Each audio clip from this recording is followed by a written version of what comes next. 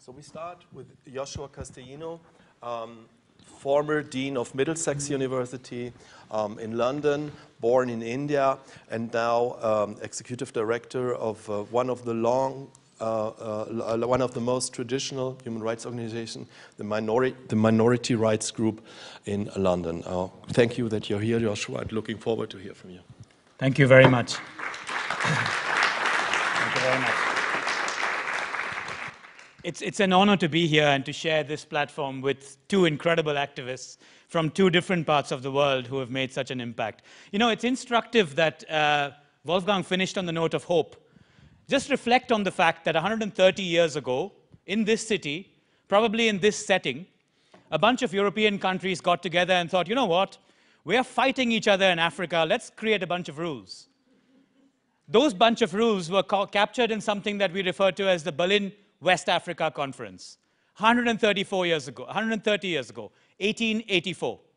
And the Berlin West Africa Conference essentially used law to legitimize the colonization and the exploitation of the rest of the world. The 3 C's, they called it: Christianity, commerce, and civilization. Civilization included the kinds of things you're going to see and hear about today from our Namibian activists and artists. If that is civilization, then that's a really terrible civilization. Commerce is what you see the protest about outside. The commerce that was inflicted upon the rest of the world came in the form of multinational corporations eager to seize resources, eager to exploit resources, and eager to take wealth out of Africa, Asia, and Latin America and bring it here to Europe. But this is a source of hope, colleagues. We are here in the same place today with a mass protest outside that is making everybody aware of what that commerce has done. We are here inside this remarkable building, a few doors down from the seat of power. Now, I don't mean the Brandenburg Gate, I mean the US Embassy. Here we are, and we are talking about accountability. Now, if that's not a source of hope, I don't know what is. But the key, I think, for many of these issues is we've got to start from the perspective that law has been used as an instrument by the powerful to protect the interests of the powerful. The Universal Declaration of Human Rights that Wolfgang referred to, that is now 70 years ago, tried to change that dynamic. It said, you know what, this is not about order, it's about justice. It's not about just order, it's about a just order. It's about an order that recognizes justice. Colonization would not have happened if the legal principles that existed had been adhered to. The legal principles that existed in Europe already made a distinction between subjects and objects.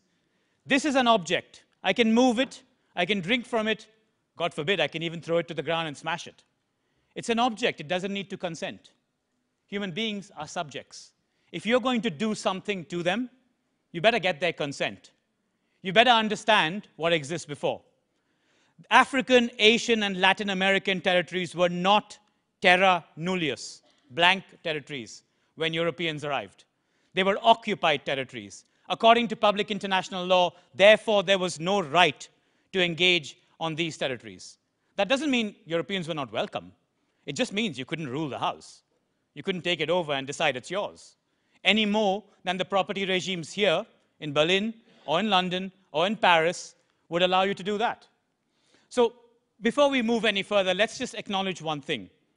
Colonial crime is one tiny element of the state of the world's countries today.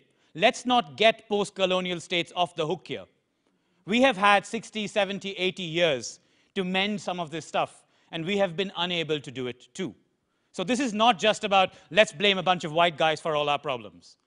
That has to be acknowledged, but you have to locate colonial crimes within what's happening. I think it's important to say that. We are not here to blame the past. We are here to get a better future, just like the people outside the Brandenburg Gate are.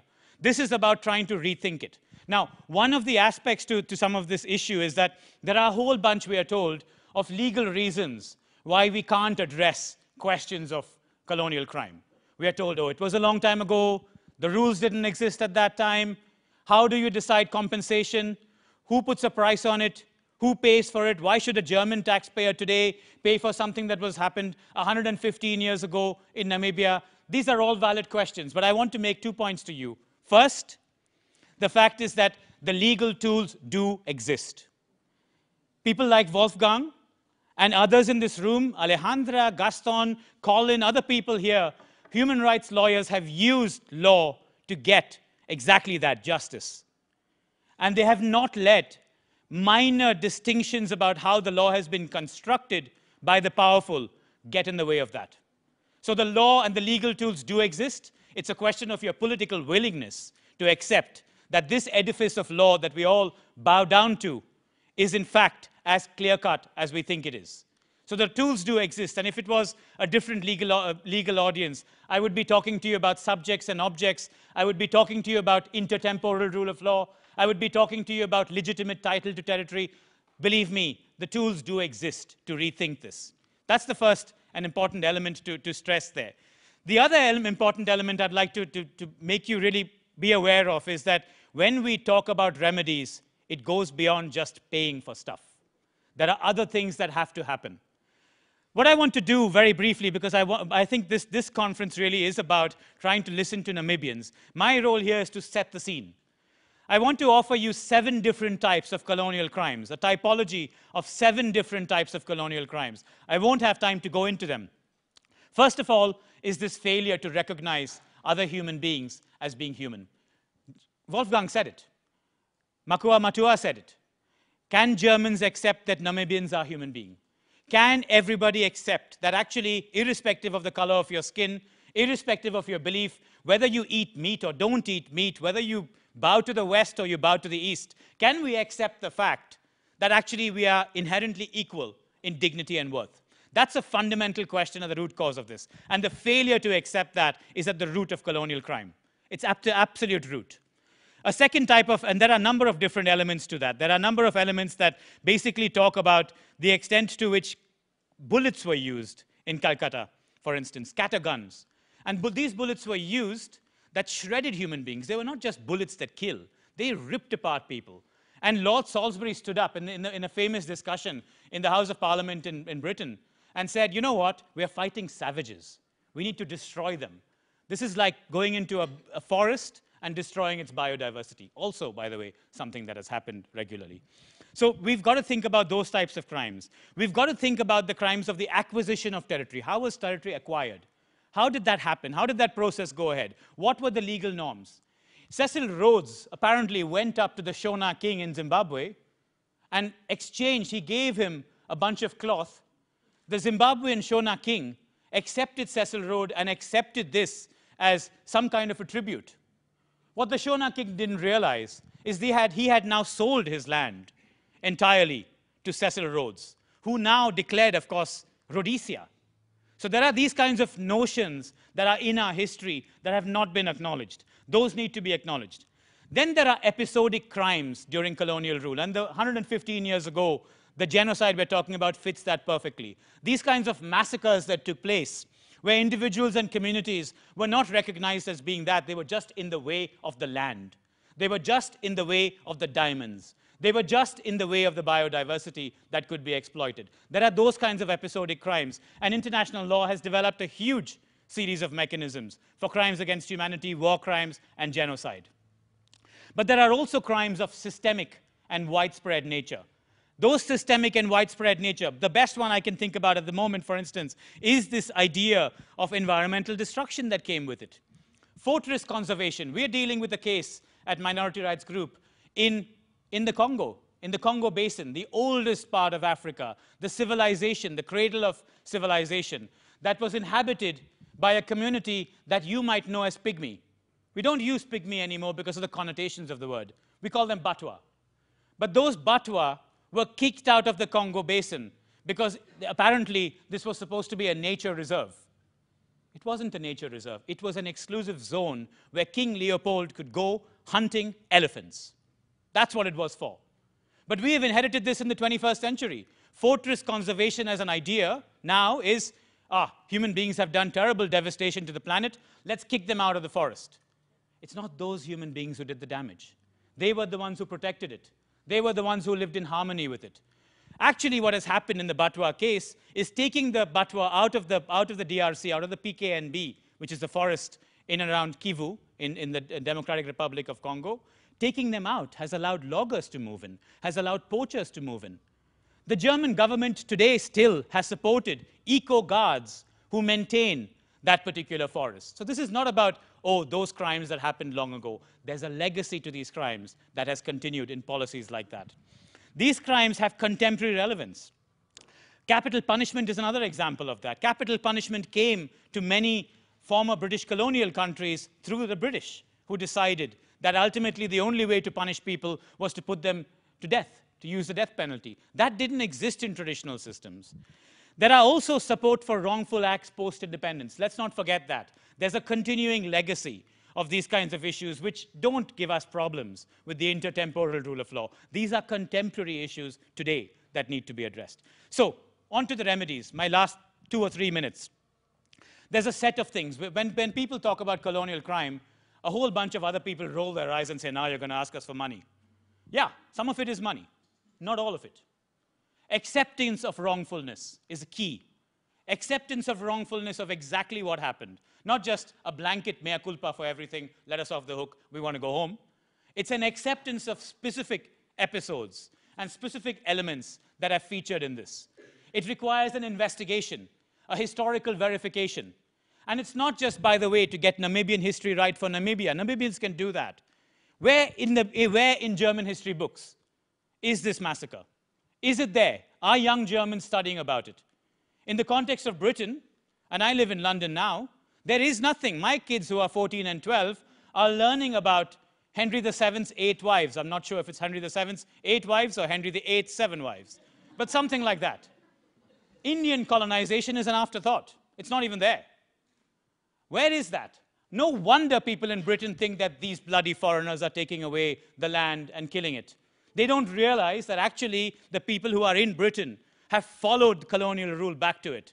People need to understand that. They need to understand the modern society and the history of communities that live within modern, contemporary European societies from the perspectives of that historical lens. And not just from a narrow perspective, trying to redefine who we are in the 21st century by pretending colonization didn't happen. So you can't pick, as I guess Sarkozy tried to do a while ago, to define French values that relate to the 17th century while failing to realize that the 200 years after that played an equally important role in contemporary France. So that's an important element. The reparations idea, of course, addressing wrongful policy, correcting wrongful policy, putting in place measures that will do that. Restitution, return of that property. How was that property achieved? How was that property gained? There are mechanisms now for restitution. Return of cultural artifacts. The British Museum of Theft, as I call it, in London. Yeah, okay, these memorials have all been preserved for a long time, and we are grateful, but they need to be given back.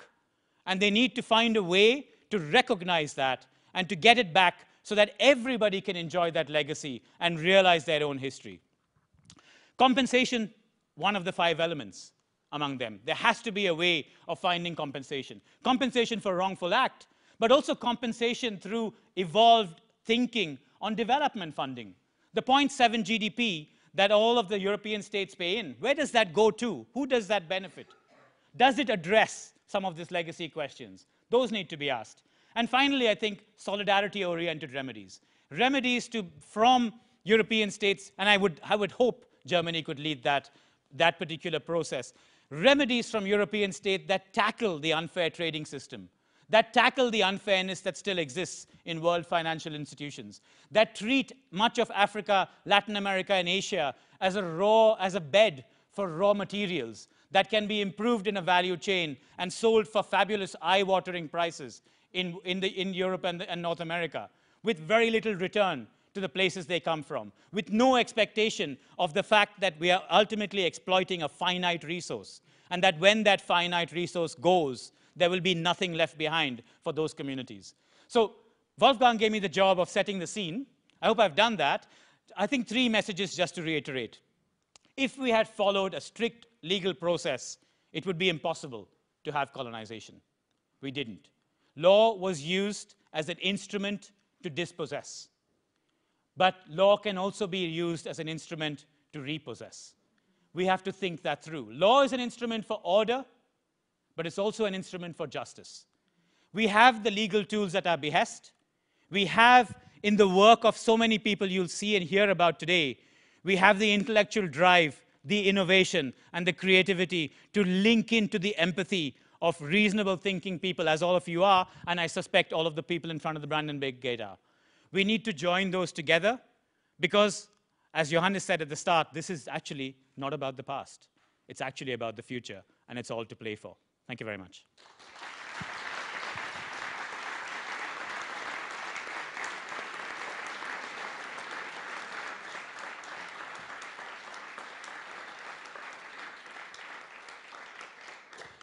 Thank you very much, Joshua.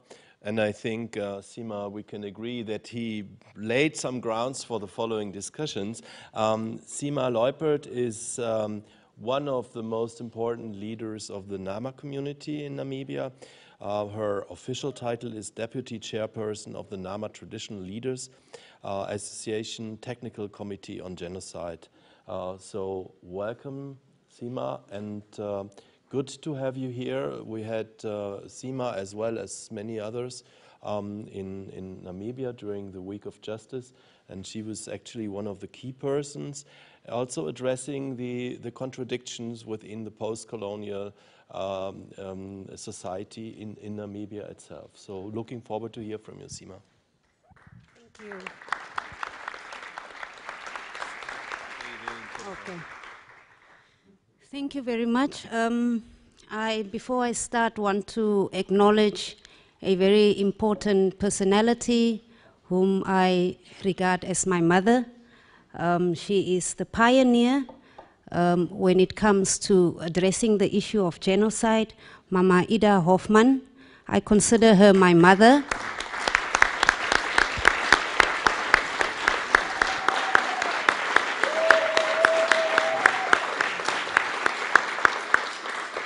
I consider her my mother because she is the sister of my mother. So when you are the sister of, if she is the sister of your mother, then she is also your mother.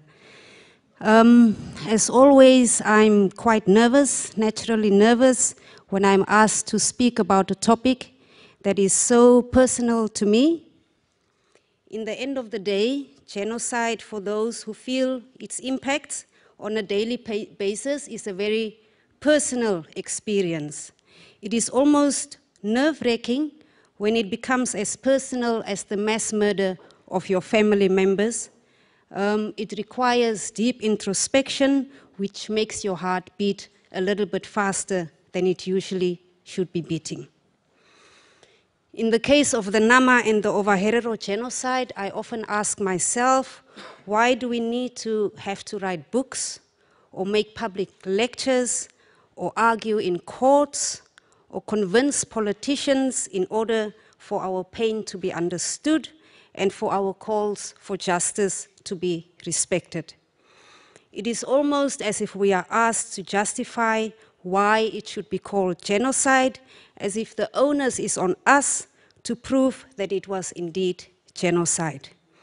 The perpetrator seems innocent until the victim proves otherwise. It is like a woman who is raped, and the onus is on her to prove that she was raped before justice can be done. Something is fundamentally wrong when the perpetrator remains innocent until the victim proves otherwise. It is almost as if the legal system is written for the purpose of protecting the powerful. I am not a lawyer, neither do I have any legal knowledge, but my common sense tells me that the law is purposefully written in such a way that I, as an ordinary woman, must find it almost impossible to protect my rights.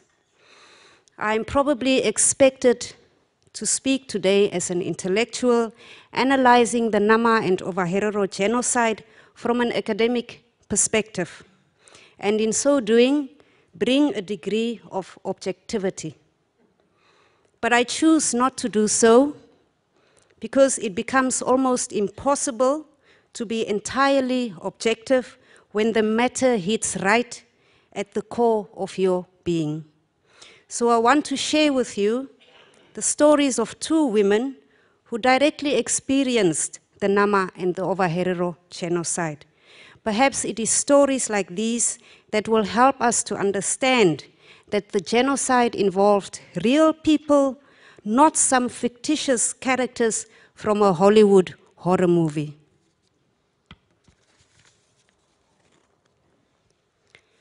I am the great-granddaughter of a woman who survived Shark Island. I vividly remember Omama, as we called her, because my grandmother used to nurse her during the last years of her life. As children, we had to carry water into the room so that my granny would bathe her, or we would be asked to wash her clothes, or light the fire so that my grandmother would make her soup. I remember Omama as a very frail old woman, almost an antique piece of artwork. It was only after Omama passed away that my grandmother started narrating at bedtime who this old frail woman really was. I will not go into the details of how my Omama ended up on Shark Island. I already expand on this in the publication that I presume will be launched sometime soon. However, I want to reflect on how I was always in awe about how my grandmother looked so different from my great-grandmother, especially because she had fine, long Caucasian hair. My granny looked nothing like the typical Nama woman. I only learned later that she was the child of a German man, hence the fine Caucasian hair.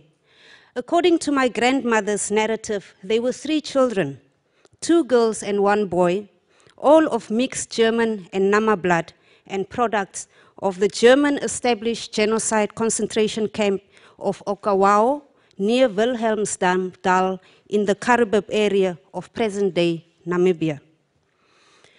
My great-grandmother was from the Friedrich clan of the Betani people, the Aman.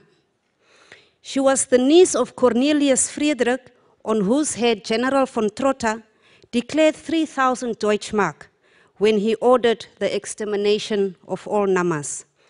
Omama was first rounded up in Betani with those who were taken to Shark Island. We all know what happened there. The skull of her nephew, Gaup Cornelius Friedrich, is still somewhere unknown to us after it was packed in a box to Germany. My grandmother used to tell us, people's heads were cut off and the woman had to clean them like you clean the head of a goat. But she never named these people as Germans. She called them Koe Orep. When you literally translate Koe Orep from Nama to English, it means man-eaters or cannibals. I presume my granny didn't know that the scraped skulls were taken for experiments, but thought that the skulls were eaten, just like you eat a goat head as a delicacy in Nama culture, hence her reference to Koe Orep. As kids, we were so scared, thinking our heads would be cut off and wondering when the Koe Orep would come to get us. When she referred to Karibib, she used to say Karibib is a place where they made Nama men and women work like slaves for the white people. As kids, we dreaded this evil place. When images so vivid are narrated to you as a child, they never leave you until the day you die. As you grow up and observe life around you as it unfolds and also within you, the pieces of the puzzle slowly come together as you try to make some sense of who you are and why you are where you are today. I also want to share with you another story of a relative of mine. She was the wife of Gaup Cornelius Friedrich, whose skull is still owed by the German government to us as his immediate relatives. This story has been narrated to us by our elders through generations of storytelling. Magdalena Witbooi married as Friedrich, was the wife of Gaup Cornelius Friedrich and the daughter of Outa Ngansep Hendrik Witbooi, whose Bible and whip were recently returned to Namibia. After Outa Ngansep was fatally wounded on the battlefield near Valgras, a number of the remaining Nama fighters, after some continued battles, opted for peace agreements in good faith. Cornelius Friedrich and Samuel Isaac were one of those who gave up and who went into a peace agreement. However, unfortunately, these peace agreements turned into concentration camps because there was no peace kept. The people were taken to concentration camps. Cornelius Friedrich was taken in chains from Keetmanshoop, from Kamgas to Keetmanshoop near Bethany, later to be moved to Shark Island. His wife, Oma Magdalena, had 2 daughters named Sarah and Johanna. When she arrived at Shark Island with the rest of the prisoners, she was separated from her 2 infant children and taken to a room on the island. She never saw her children again. Here she was stripped naked, instructed to bath. My grandmother used to talk about this blue soap, and I could never understand what blue soap she was talking about. But apparently they were ordered to bath in blue soap, and this blue soap apparently caused intense itching over the entire body. In this room, she endured insistent rape as the German soldiers took turns violating her body. It is narrated that Oma Magdalena almost became mentally ill from the rape. From this room, she was able to observe through the window the other female prisoners scraping skulls. In her mind, she felt it would be better to scrape skulls than to go through the hell of rape, and asked the guards to be released from the skull scraping duty. Together with her other fellow inmates, she boiled heads of many of familiar faces in order to scrape them. Many of the women, unable to mentally bear this duty, jumped into the sea and either drowned or were eaten by sharks. One day, as the narrative is told by our parents, Oma Magdalena was given the head of her husband to scrape. This was the first time that she saw him bodiless after arriving at Shark Island.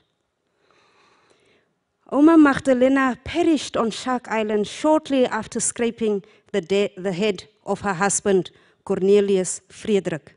Until today, the whereabouts of his skull is unknown, and there is no indication of where the rest of his body was buried. Germany owes my family, and indeed the Nama people, an explanation. These stories remind me that the existing official narrative and history books on the genocide have never really dealt with the experience of Nama and Ovaherero women during the genocide. In particular, the entry of German men into the family trees of the Nama and the Ovaherero during this time period is a very silent theme. This entry may have been either through outright intimate violence and coercion, or wanted relationships that nonetheless were based on a huge power differential between German soldiers and female prisoners who had been stripped of most, if not all, their rights in the colony. These facts of German fatherhood with Nama and Ovaherero women during and after the genocide also make the caginess and resistance of the German Namibian community to act for reparatory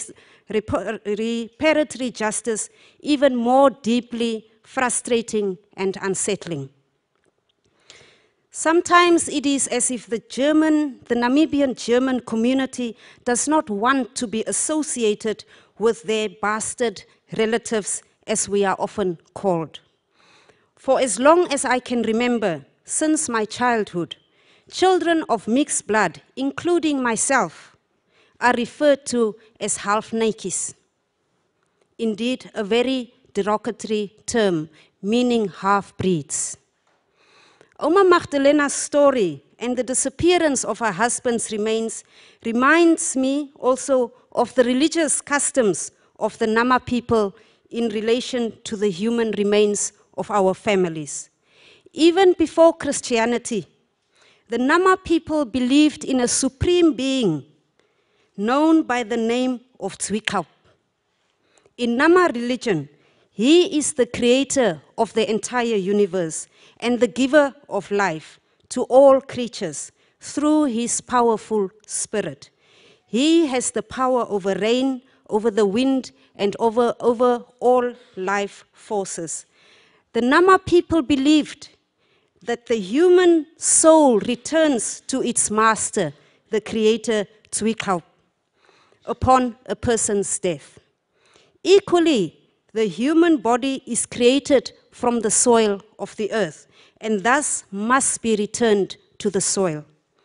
The graves in which the remains will be buried are marked extraordinary into monuments, as per our customs. In the Nama religion, the messenger of goodwill of Zwikaup was named Haitsi Abeb. He died under extraordinary circumstances and rose from the death many times, according to Nama folklore. His graves were turned into monuments made of rocks. As people who passed by the grave, each would say praises and add another rock. Many of these graves can still today be found in the southern parts of Namibia. According to Nama culture, the spirit of the deceased remains restless until it is returned to the soil from which it is made by the Creator. Keeping human remains in museums denies us our right to practice our customs. The skulls and the remains of our people are the remains of our people, and it is only culturally appropriate to have it handed over to us for the purpose of a dignified burial. As for the archival materials, they are our valuable materials, and we have the right to claim them. It is important to prove to Germany and to the world that they did not find us in a static state. We too are in motion, in tandem with the then prevailing historical conditions. We are bound morally, socially, and spiritually to ensure the burial of the remains of our families. And no individual, neither an institution or a government, has got the right to keep the remains of our families and for us to have to enter into some sort of negotiations with us. These are our families, these are our belongings, and without any condition must be returned to us. So many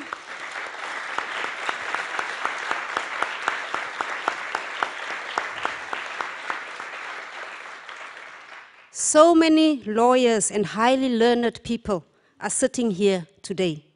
Maybe you can help me understand through your deliberations how I can be denied my right to achieve restorative justice. Perhaps you can help me understand why the German government refuses to sit at the table with me and listen to me. When we talk about restorative justice and reparations, the impression is created both in Namibia and in Germany that we want to line up our pockets, as a highly placed Namibian politician often says. The illusion is created that a special status given to Namibia, packaged in monetary development aid, will change anything. It is only making things worse.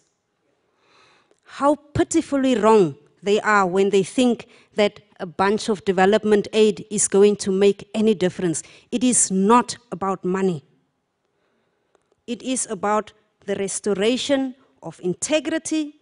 It is about my dignity. It is about me being a human being. It is about mutual respect. It is about seeing me for who I am and not throwing money at me, but respecting me and seeing me as a human being who is the perfect creation of God.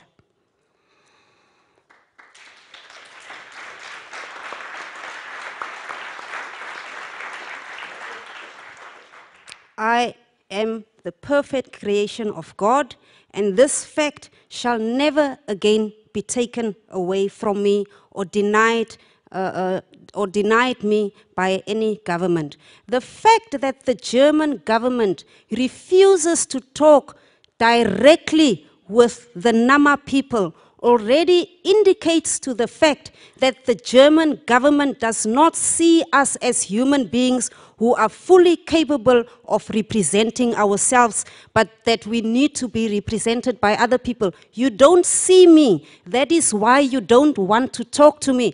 And this is where the fundamental problem lies. As long as you don't see me as a human being, then there is nothing else that you and I can discuss. As far as I am concerned, I know that it is indeed the blood of our ancestors which will eventually water our freedom, and that they, our ancestors, call on us to rise against injustice. Yes, we hear the whispers of our ancestors as they become louder and louder. We see their scattered bones taking shape and coming to life. We have no choice but to speak up. To my German brothers and sisters, I am here to say, listen to me, hear my voice.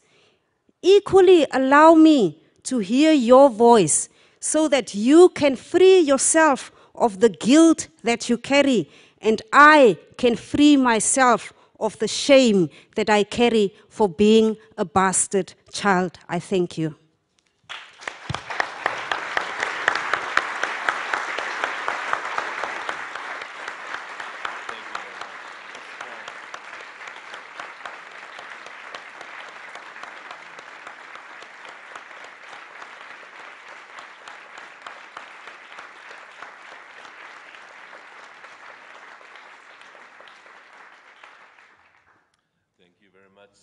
Sima. That was very strong. Thank you for reminding us that the German civilizers were not only killers and robbers of land and of resources, but also rapists. And that cannot be reiterated enough. Because we hear from all the colonial situations that massive violations have taken place, and that has to be reminded also because this is a continuity until today, that in nearly every armed conflict women are raped, and this is a crime which is nearly not addressed in any kind of judicial forum. And I'm sorry to say, Sima, I have difficulties to explain that, as well as I have difficulties to explain to you as a German lawyer how it can be that the skulls haven't given back. I can tell you that there is one of these bureaucratic excuses, and that is we don't know where the skulls are because we haven't archived them correctly.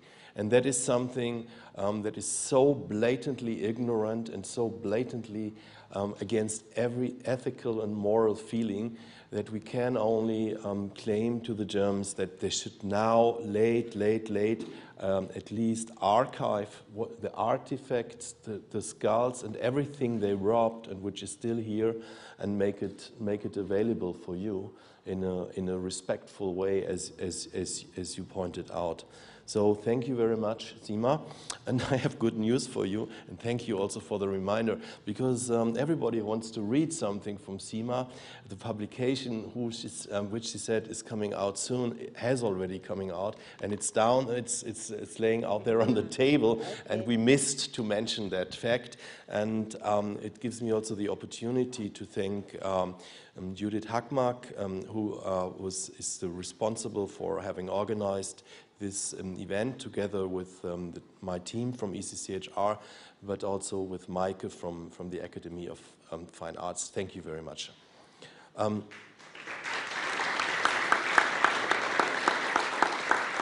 We have a couple of minutes left for you, Sima, to comment on Joshua's remarks, and from you, Joshua, to comment on her remarks, but only if you like to. Yeah, I think it was almost as if some of the points that I raised in my presentation, as if Joshua had seen it. A fundamental question that remains in my mind is the legal perspectives and how those legal perspectives can be used for justice. Because now it seems to me that the law is used in a very one-sided manner. And of course, only the lawyers can, John is here, he's the expert on this from a Namibian perspective, but can tell us how do we, as indigenous people, as people who have lost our rights, reclaim our rights. I think that is something that is very important for me. Also, something that Joshua raised is about that restorative justice is not about money. It's not, yes, it is also about returning of property. It is about reparations and compensation. But for me, it runs much deeper than that. It is about my dignity as a human being. It is about my integrity. It is about me having lost my language, my culture, my religion. My surname is Luipert. Actually, it is Luipert. And just shortly after independence, my father received a letter from a German family who wanted to know where did he get the surname from. And so, as a way of surviving, Nama people had to change their names into German names so that they could survive. And through this process, we lost something. We lost who we are. And for me, restorative justice is about seeking, going backwards, and seeking where did we lose what, and how do we reclaim that, and how do we work together as Germans and as Namas and as Ovaherero people to reclaim what was lost. So I think for me that is something that is very, very fundamental. So just with those few words, I would like to thank Joshua for some of his reflections. I'm deeply moved by your testimony, and I think the power with which you express it. And I think what comes out most to me, as I guess more as a legal scholar, is that we always thought that the issue of subject and object was out there 150 years ago. The issue of subject and object is here today. The fact that the German government will not speak to you is the German government's failure to respect you as a subject.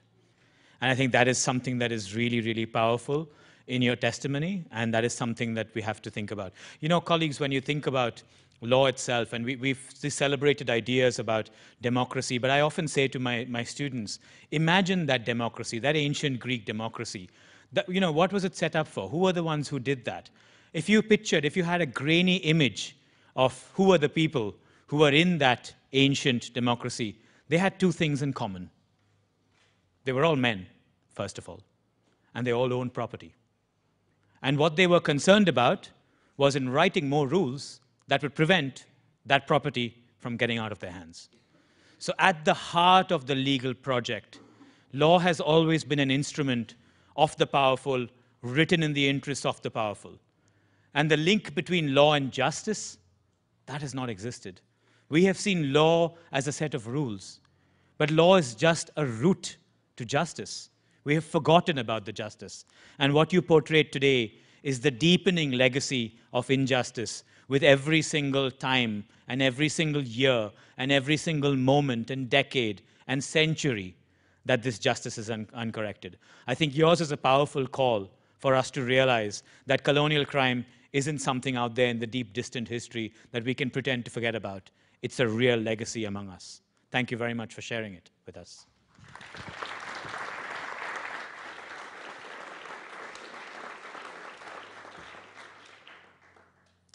Thank you, Joshua, and thank you very much, Sima. And thank you all, and we are now inviting the first panel or the second panel to come on this stage. Thank you.